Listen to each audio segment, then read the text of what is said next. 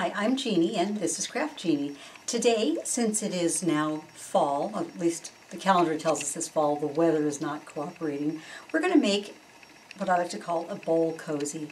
That's this little item.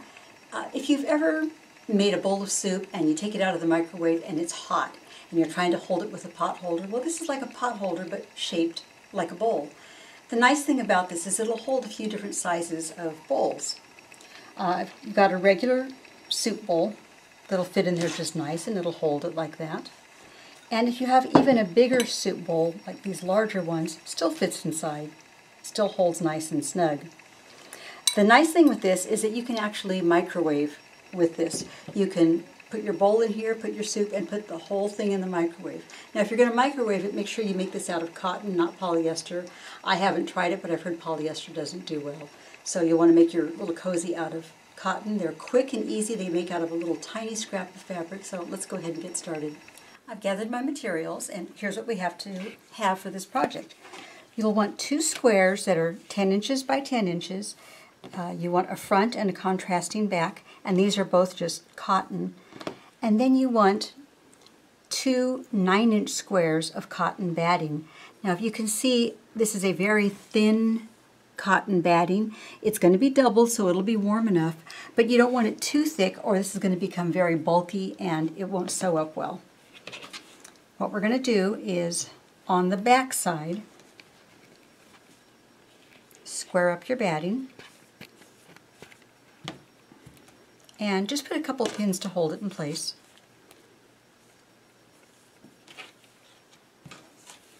On the back side, and square up the batting and pin it in place. Now we want to sew the batting down, and what we're going to do is just sew across corner to corner. You can get all fancy and do all of your quilting and whatever you want, but basically really just need a seam to hold the batting in place. You can do a straight stitch. I think I'm going to do a little decorative stitch with this one.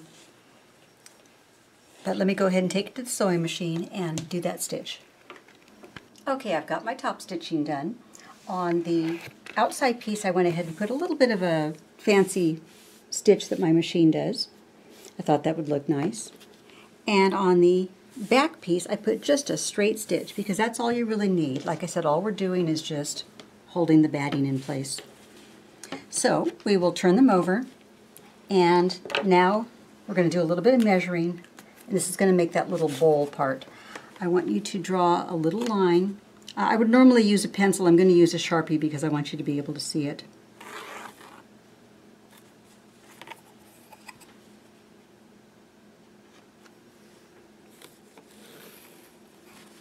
Oops, I almost can't see that one. Okay. We're going to go from the cotton. I'm going to measure down 2 1/4 inches. So 2 1/4 inch all the way around. 2 1/4 inches. 2 1/4 and 2 1/4. Now go to this center point and we're going to measure out 1 inch to either side. Let me show you that again.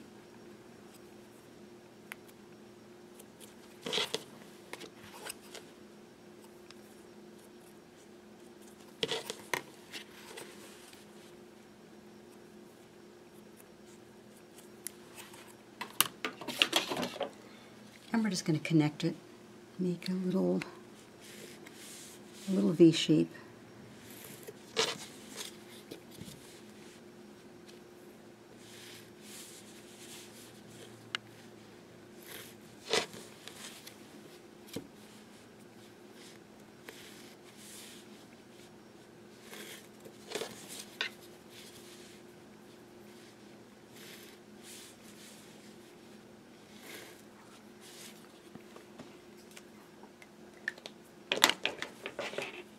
Now you're going to sew right on top of that red line that you did. So I'm going to cut it just to the inside, leave myself a little room for a seam allowance.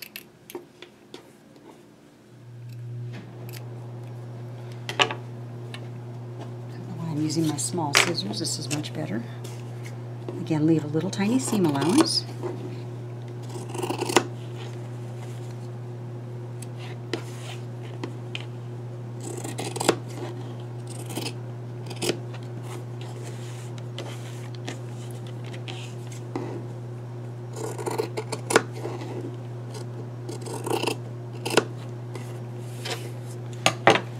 And then we will take and sew this. I'm going to fold it back and just sew right along that red line. So let me stitch this up and I'll come right back. I've sewn all 4 darts. You can see all the way around. Flip it over and you can see it's already turning into a little bowl shape as it is. Just double check your darts and make sure that they all sewed. You caught every seam. That's good. And we'll switch to the front. Now, we would go through and measure it just like we did, but there's actually a shortcut you can do. If you find that you're going to be making several of these, like I plan on doing, you don't want to stop and draw and measure every single one. So what I did was I made a little pattern. It is the same size as the batting, so instead of having to go through and, like I said, measure, I've already got it here. And just save yourself the time of doing that. Like I said, you're going to make a bunch of them. We like our shortcuts.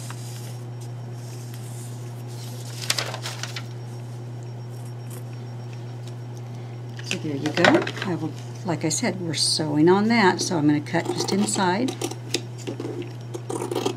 the dart area.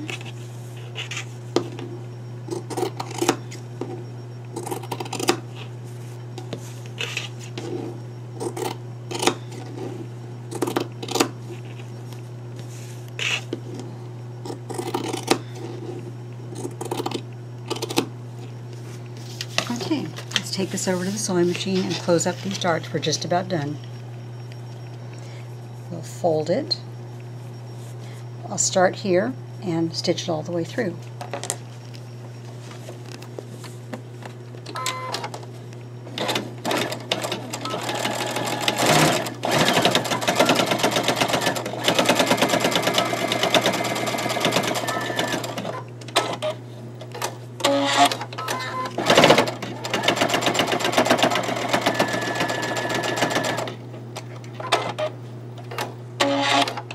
That was the 4th dart.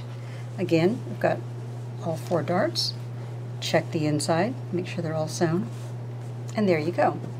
So we have the back and the front. You want to turn one of them inside out because you're going to put pretty side to pretty side. Sandwich them together. You want to be able to see the cotton batting on the outside.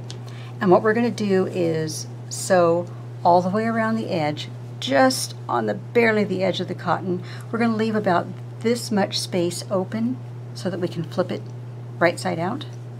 So let me get this pinned together and we will stitch it closed. We're just about done. I've sewn the 2 pieces together and left our little gap, and I'm not sure if you can see, but I just barely caught the cotton in my stitch. You really don't want a lot of that to be flipped over because it's going to cause too much thickness. Before you flip it, I want you to cut the extra fabric off the corners. This will make it turn a lot nicer. Be careful not to cut your seam.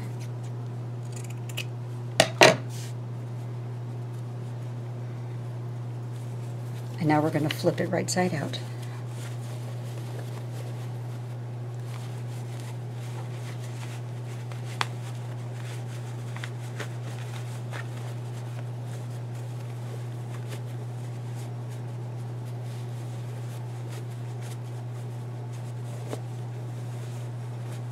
We are just about done.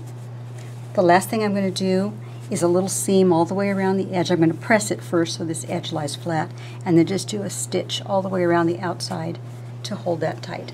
We finished it off. I finished sewing it. I took it over to my ironing board and pressed the edges, and then just about, 1/8 of an inch from the edge, I put a seam all the way around. It closed off the opening and put a nice little finish on it. Now your bowl cozy is ready for your bowl. Your nice hot bowl of soup or chili, and there you go. Give it a try.